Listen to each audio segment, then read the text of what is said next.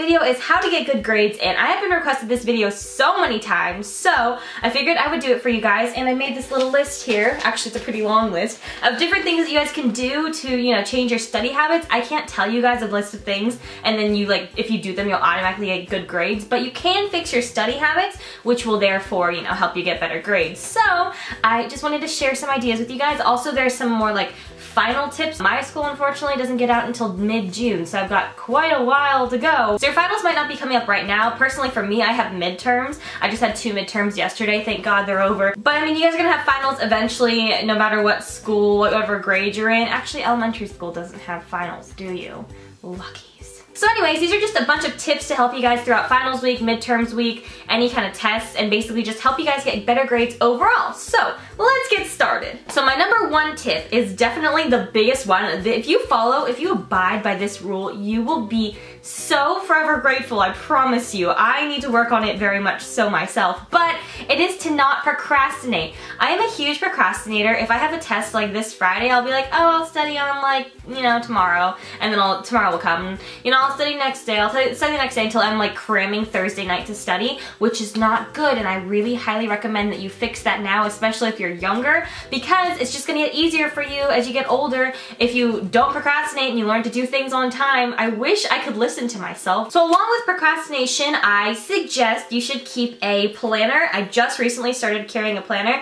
In middle school and high school, they like would hand them out, but in college you're kind of like on your own. You have to do it yourself. So I just invested in a planner, but thank God I did, because seriously, it helps out so much. I wrote down when all my homework's due because they give me like a long schedule, like my classes, everything. It's just great. I highly recommend keeping a planner, keeping binders, keeping folders to organize your things, because honestly, organization will help you get better grades. Number 2 is to utilize the internet. I personally wish I had the internet. Well, I'm not like 100 years old, but back when I was in like elementary school, like people who are in elementary school, like middle school, you guys have such great like tools that you can use now, that you can utilize to help you with not only being like socially in check with social media and everything, but also help you get better grades. There are so many great websites to help you guys get better grades. It's insane, and I wish I had those like tools back when I was younger, but at least I have them now and I can use them now. So I'm going to share with you guys some of my favorites. So the first website I have is called 24houranswers.com, which is an amazing website where basically, I'm going to link all the websites down below, but you can submit your homework assignments and they'll like correct them for you and help you out with things that you need help on. Also, you can get tutor help if you guys need help with special things on your homework, or, you know, studying tips, stuff like that. You guys can get help from a tutor, which I actually used to go to tutors when I was younger, and I'd have to like go every single week, like specific days of the week, and like go into this weird building that smelled like mold, and like this old lady would help me do my homework, which was great because she'd help me out, but at the same time, now you can get the help online without even leaving your house. It's amazing! I'm sorry, when I get excited I start to yell. Also, if you're of age, you can actually apply to be a tutor and, you know, help out other people who need help with their homework and get paid, which is really awesome if you want to make money from home, and, you know, you can help other people while getting paid. It's great. Another website that I really like to use is called mathway.com. I swear to you, I use this all the time. I'm really bad at math. It's definitely not my best subject. I know I'm a bad Asian, but it's okay, because all you have to do is go to this website and you like type in whatever your problem is, and then you select what subject it is. So like pre-calc, pre-algebra, algebra, trigonometry, all those great subjects, sub-subjects within math, and it'll help you out. It'll tell you the answer, and it'll tell you how to get the answer. I kid you not, this has helped me so many times on my math test, it's not even funny. My last favorite website is called hemingway.com. I actually found this through one of my sorority sisters.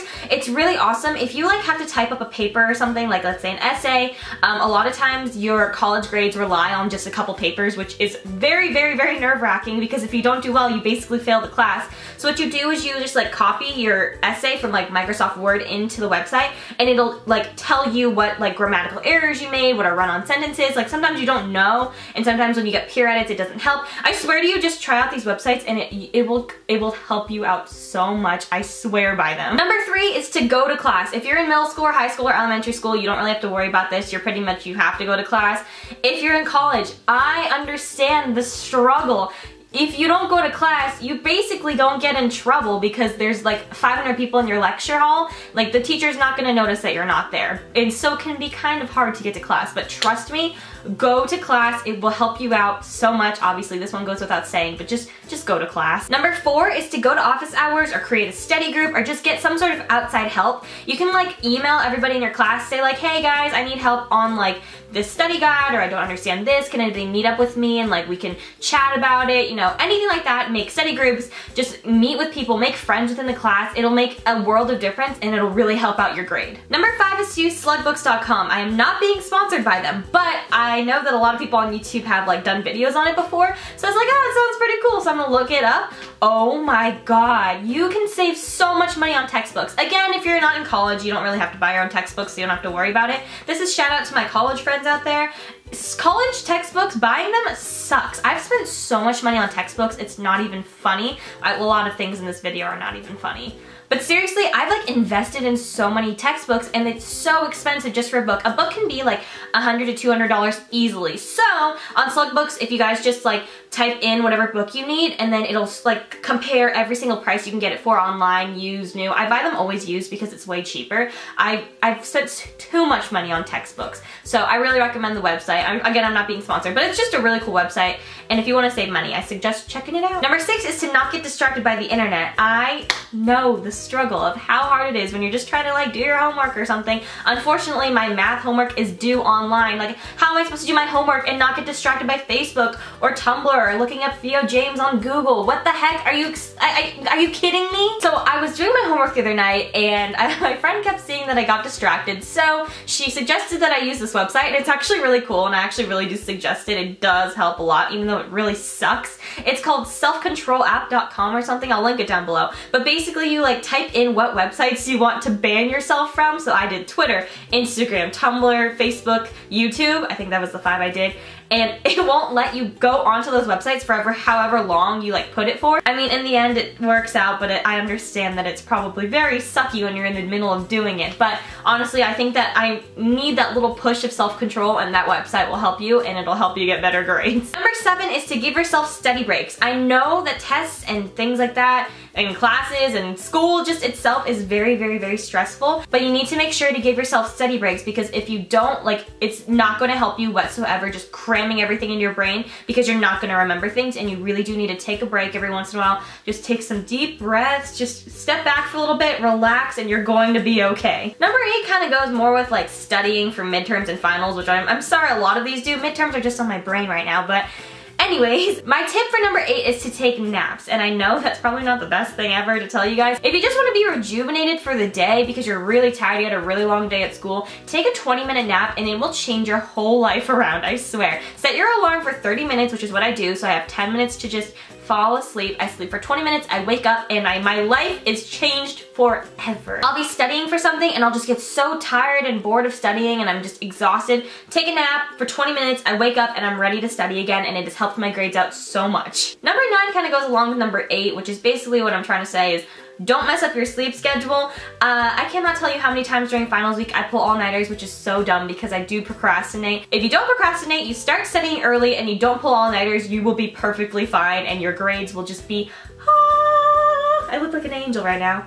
Ah. Number 10 is time management. This is a really big thing. I got asked a lot in like Q&A videos and things. How do you manage your social life, your sorority, your grades, your YouTube, all these different things? Time management. Obviously, you also want to keep priorities. Number 1, of course, for me for priorities is school. School comes before anything else. Friends, sororities, YouTube, all that kind of stuff, clubs, everything like that. You really want to keep school as your number 1 priority because it's obviously the most important thing. You want to get good grades. Everything else just kind of follows underneath that. So let's say you have a final on Friday and throughout the week people want to do things with you. You have like a social meeting on Wednesday. You have a sorority meeting on Thursday, friends want to go out on Tuesday, all these different things. You have to put your priorities first. So you have to say to your friends, I'm sorry I can't go out this week, like maybe next week. You have to plan around that. Let's say the meeting is mandatory. Plan around that meeting. Make sure you have time to study before and after it and all these different things. You just have to use your time management so you can be ready for the final on Friday. Number 11 is a huge thing that has helped out my grades dramatically. Honestly, I can't tell you how much it's helped me out. before going to class, usually professors will post like lecture notes online, or if you're in high school or middle school and you know what section you're going to be doing in class, take your book home and take notes before so you know at least what the teacher's kind of talking about, because if not, you're completely lost. You're just learning it all brand new and it's all just hitting you all at once in like however long class is.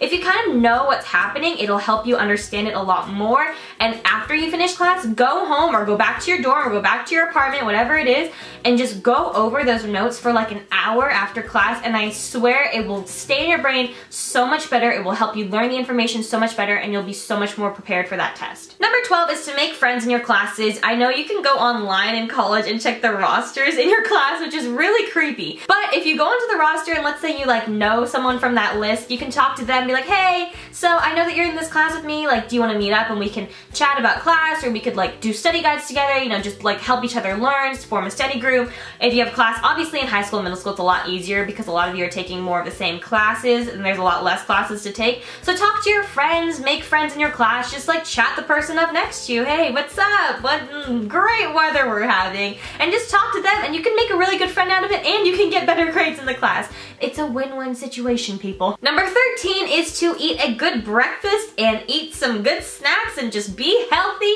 which I know is really weird to be talking about to get good grades, but if you eat breakfast before school in the morning, you will be so much more awake and ready for class, and your metabolism will be kicking and it'll be great. So yes. Number 14 is to dress to impress, which I know sounds very lame and cliche now that I'm saying it out loud after I wrote it on the paper. But I honestly think that if you dress cuter, you know, you don't wear like yoga pants, which I wear pretty much every day. So not only will you be more confident in yourself, but your confidence will just like exude out of you, and it'll just help you out in all life situations, not just grades, but just pretty much everything. You'll make more friends because you'll be more confident and ready to talk to people. You'll meet more people. That was the same thing. I'm just talking in circles. My last one is a little sappy, but I'm just being completely honest with you guys. I think you need to surround yourself with people who make you happy. My freshman year of college, it hasn't ended yet, but the beginning of my freshman year was very rocky. I had like a lot of ups and downs. I don't want to say like I was depressed at any point because I don't think I ever got to that very serious part of depression, but a lot of times I wasn't really happy, which definitely reflected on my grades. I was unmotivated. I just was not happy with my life. So now I'm at this point where I have people in my life who are constantly making me happy and just appreciating every single day, which sounds so lame, but I'm being completely honest. I'm so happy with my life, and my grades have never been better. I'm doing so much better in school. They motivate me to do better. It's perfectly great, and I really appreciate them and having them in my life. So I hope you guys enjoyed this video, and I really hope that it does help you guys out. I hope that, you know, it'll help you not only do better in school and get better grades and do better on midterms and finals, but also just be more confident in yourself and just be ready to take on the day and just have a great life. So I hope you guys enjoyed this, and I will talk to you later. Thanks for watching. Bye!